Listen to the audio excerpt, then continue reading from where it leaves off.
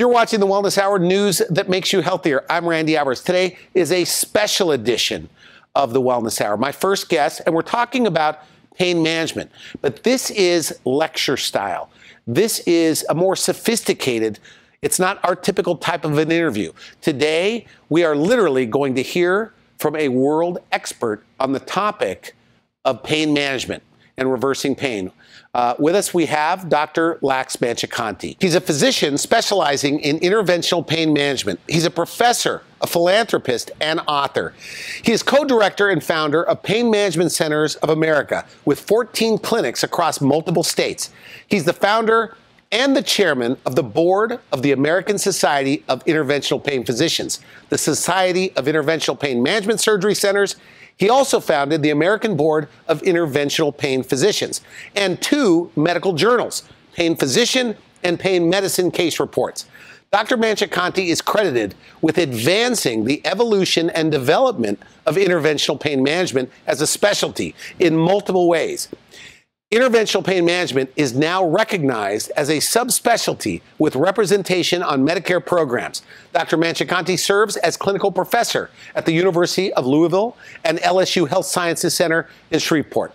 Academically, he has published more than 600 articles and 12 books related to interventional pain management and regenerative medicine. Dr. Manchikanti graduated from Gandhi Medical College, Hyderabad, and completed his anesthesia residency at Northwest Ohio School of Medicine, at Allegheny General Hospital, and the University of Pittsburgh School of Medicine. He is board certified in pain medicine by multiple boards and competency certified in regenerative medicine. Dr. Manchikanti, welcome to the program. Thank you, Randy. Now, today is a little bit different type of a program. You're going to show a slide deck and discuss all types of chronic pain and kind of what you do. So before you start the slide, what are we going to be looking at? And what's your goal with this slide deck? Who should watch this meeting we're doing right now? Everybody can watch, and actually it will be helpful to understand, and even doctors can watch, and patients' family members, they can understand how to take care of their family and help them to understand the various issues related to pain, how it comes. And also I'm going to talk about medication management too. So let's go to your slide presentation, and I'm actually going to sit and listen. I'm going to try not to ask a lot of questions and interrupt. So Dr. Manchikanti, over to you. Thank you, Randy, again. We are going to talk in simple terms so that everybody can understand with some pictures and cartoons, as you say, about understanding and managing chronic pain. So here we go. I show a picture of a pain patient who has overwhelming pain, and you can see how they are suffering. Then we are always worried about pain, physical or psychological, or both. So I prepared a slide to show you pain is always biopsychosocial model. In this thing, you see not just the pain itself, but biological factors, psychosocial factors, and social factors. So pain is here. It is coming from a biological factor, that is the disease severity, nociception, inflammation, or brain function. From there, then you see the influence of psychological factors, mood, fear, stress, coping skills. Then we go into social factors, your social support, economic factors, so many other things affect. So together, pain becomes a major issue. It is so much so that federal government is looking into it so carefully and have advanced so much money and so many studies. They appointed Pain Management Best Practices Advisory Committee. This was done by Vanilla Singh, who is an ASIP member. That shows interventional procedures. That is what we are talking about today, about our procedures, what we offer. As you said earlier you do these procedures, better off you are, longer term relief, same way with like many other treatments. So, but after you had surgery, unfortunately, if you fail to have surgery done, the significant relief, then again, it is the best thing to do. Then we also have a lot of other options. We can be involved in medication, restorative therapies, and even complementary therapies. In the past, chronic pain was not able to be diagnosed specifically. That was our goal. At that time, when we couldn't diagnose the pain, we always said it was psychological. But current trends are different. We find the source of the chronic pain by what is called a precision diagnostic injections. And then we want to eliminate the pain or modulate the pain generators so you will have better quality of life. To understand the chronic pain, I just want to give you a little bit of information here. All right. It's called nociception, pain, modulation. So nociception is physical transmission of pain impulses, where it starts from your foot or hand and how it goes into the brain and comes back and you feel the pain. Acute pain is just an experience of actual damage, or you think something is going to happen harmful. Chronic pain, this is a pain which persists beyond the usual course of an acute disease, or after a reasonable time for that to heal, and it doesn't happen. This period can be anywhere from 3 to 6 months. So just to show an example for acute pain, so somebody stubs your toe here or the foot, and the impulse is going into the spinal cord. From there, it goes up into the head. So there are different things. We were talking about the modulation. What is modulation? So here you go, the impulse is coming, and it goes into the brain. Thalamus is the brain. From there on, it comes back, and it keeps increasing in the size. So this is what modulation is. Pain is modulated. Now, that small area was the painful. Now it has become a larger area. It also causes what is called allodynia, where a non-painful stimulus, which is not usually painful, can be painful, like just a touch. Hyperalgesia, that means hypersensitivity. So these are the issues with the modulation. Usually, what do we do when you have the pain? Get an MRI or a CT scan. What do these things tell us? They visualize the anatomy. They show us what is wrong with the piece of the structure, but they don't show how the pain is, where the pain is. So it can't measure the pain. So one good thing it does is, if it matches with your pain patterns, it can identify a lesion which can be surgically correctable. Let us say if there is an operation you can do on it, you can do it. These are abnormal a lot of times, MRI and CT, in normal patients, normal people like you and I.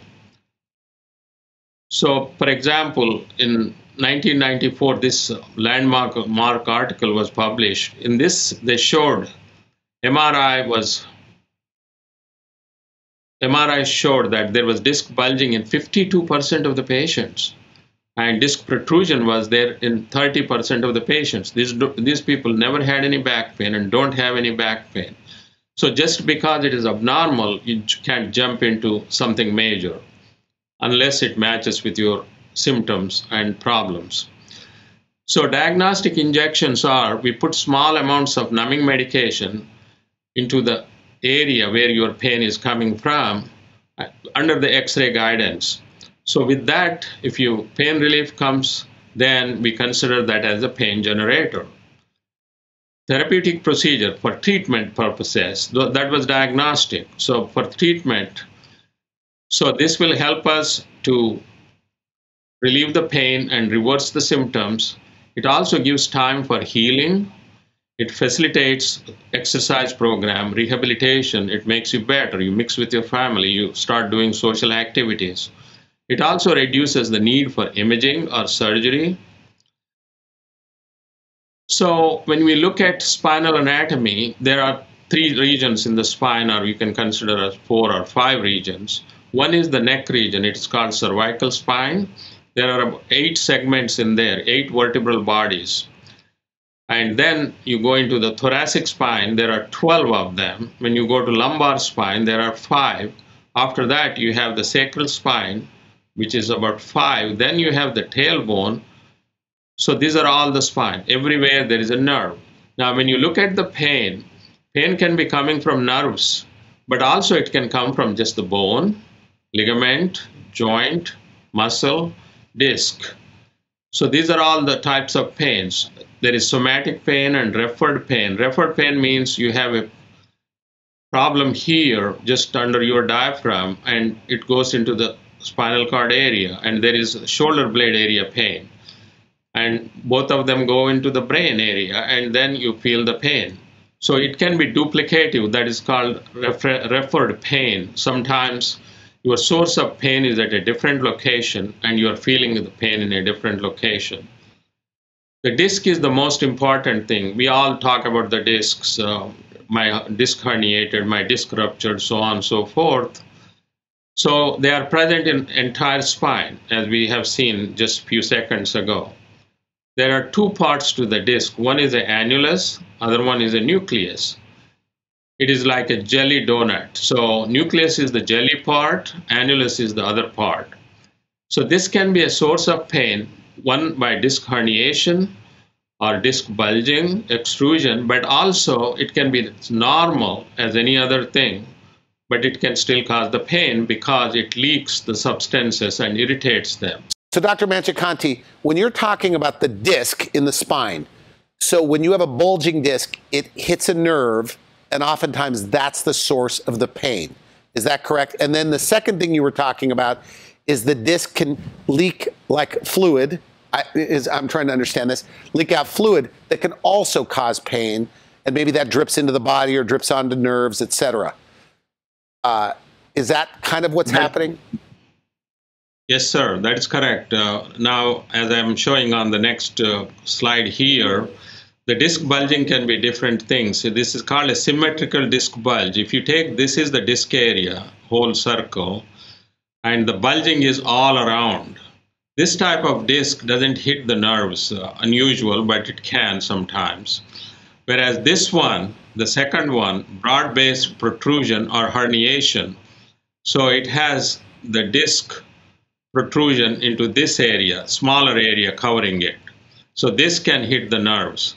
And this one is even worse. The focal protrusion, this is the worst one here. Why is it the worst one?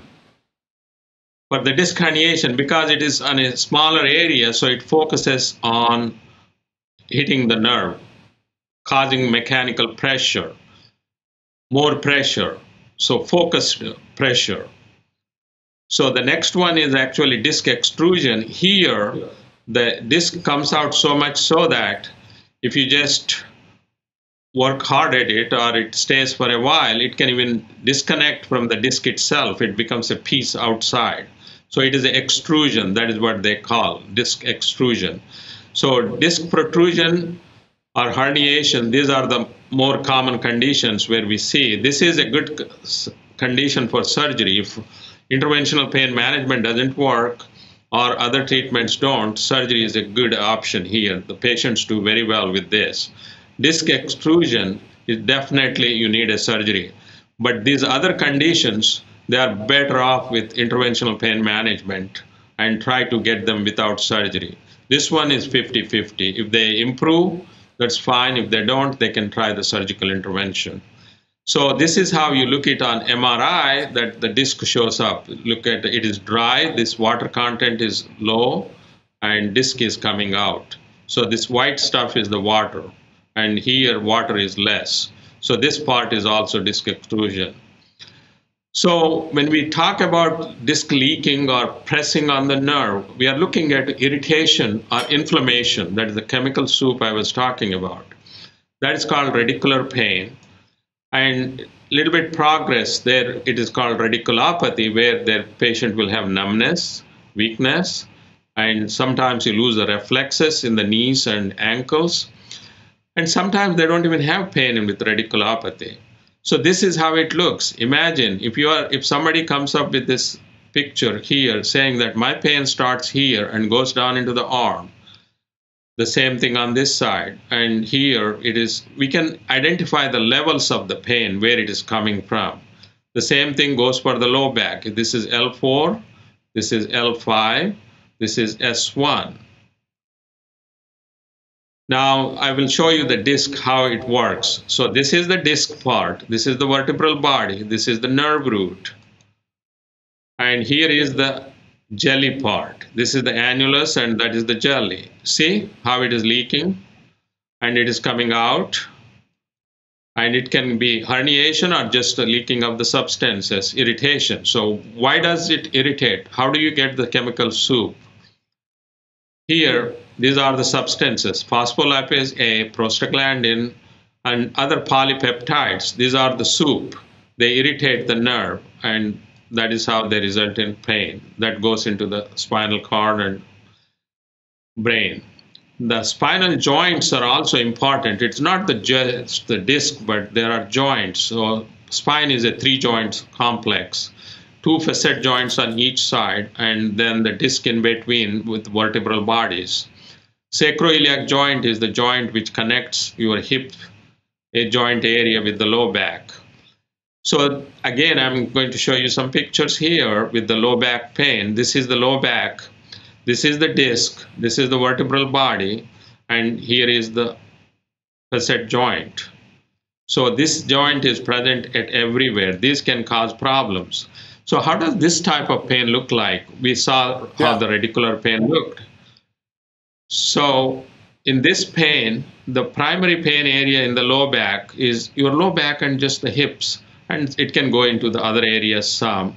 And extremely rarely, it can go down more. If you have mid-back facet joints involved, this is how the pain is.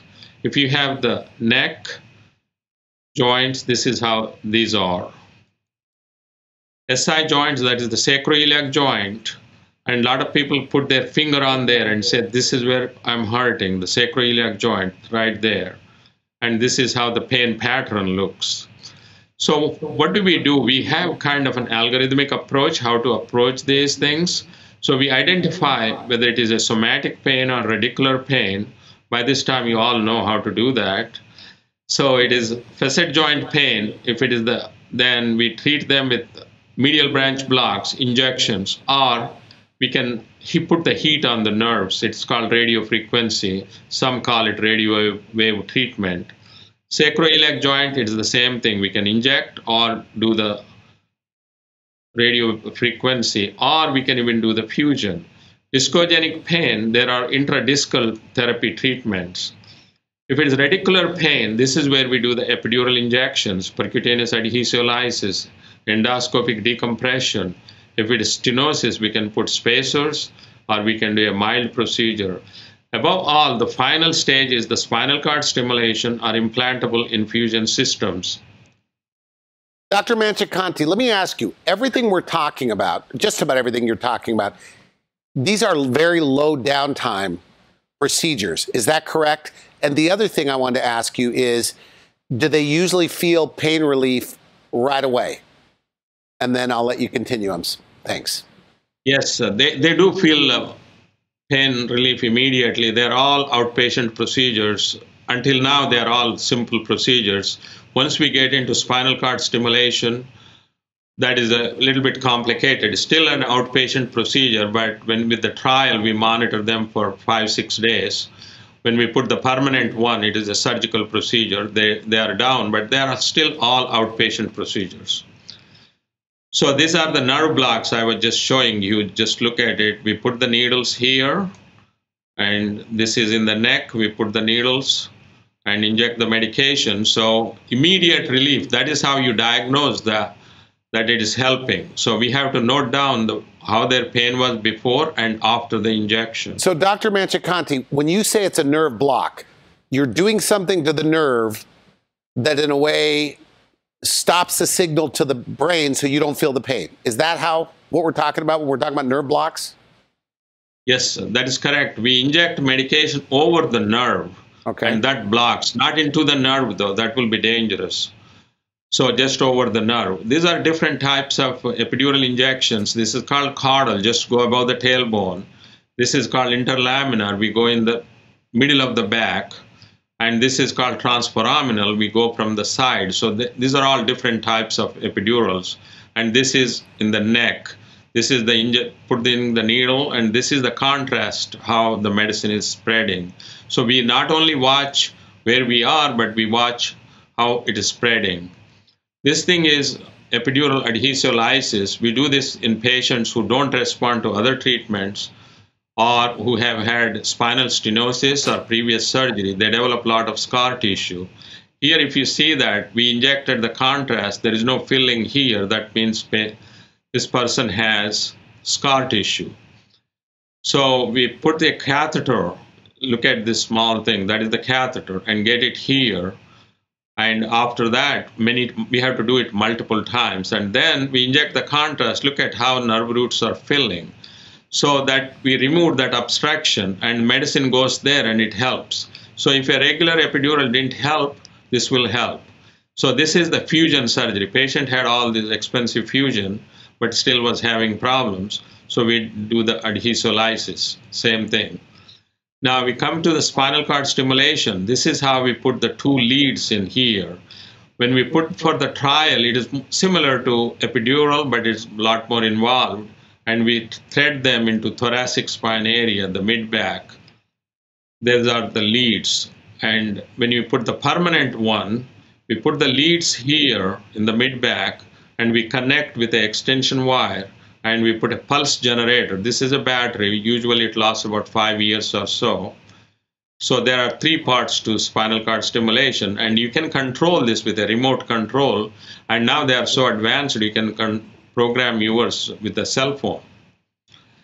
This is the intrathecal drug delivery system. This is called pain pumps. That is called pain stimulator or pain pacemaker. And this one is pain pump. Here we put a catheter into the spine and connect into the reservoir where we put the medicine. This needs to be filled every 2 months. So it takes really, really small dose. Like imagine if you are taking 100 milligrams of morphine, the same effect you will get with 1 milligram of morphine when you are giving into the intrathecal space. Is that right? So your side effects are much less with it. So it's less medication when you get a pain pump installed? Yes, like 1/100th of the medication. Okay. So. And if you have vertebral compression fractures, there are treatments called balloon kyphoplasty or vertebroplasty. And finally, we want to talk a little bit about the medicines. So there are lots of medicines. You all know, everybody knows about the medicines. There's NSAIDs, that is the ibuprofen and so on and so forth. And Tylenol also falls into that group. Opioids, pain medications, anticonvulsants. These are like Neurontin, Lyrica, antidepressants. These medicines are not just for depression. They help you to sleep. They increase your energy, and they also help the pain. Sometimes we also use corticosteroids. These are anti-inflammatory drugs. So everything has a price to pay. If you take too much Tylenol, it hurts your liver. If you take too many NSAIDs, it hurts your kidney and heart. And anti-epileptic drugs, they cause you sedation and interaction with other drugs. Benzodiazepines, these are one of the famous drugs in olden days. Like Randy, you were talking to me about that movie on OxyContin. Yes. The same family developed the diazepam originally. Diazepam, Xanax, Valium, Ativan.